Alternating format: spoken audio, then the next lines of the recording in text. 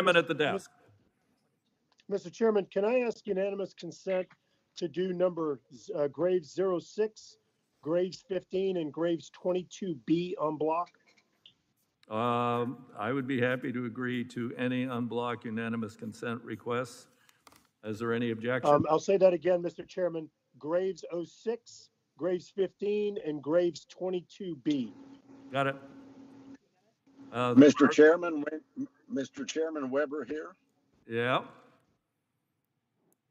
I'm going to object to it unless the gentleman brings us all king cakes again. I'm just kidding. I'm yielding back. We've got some left in the lobby. I'll stick it in the freezer for you when you get back to DC again. Mr. Chair, Yeah. can we clarify that how many more amendments Mr. Graves would have left after he unblocks these? Is this all of his amendments? To the gentleman from Illinois, I apologize for offering more amendments than he has fingers. I know it starts getting complicated at keeping track.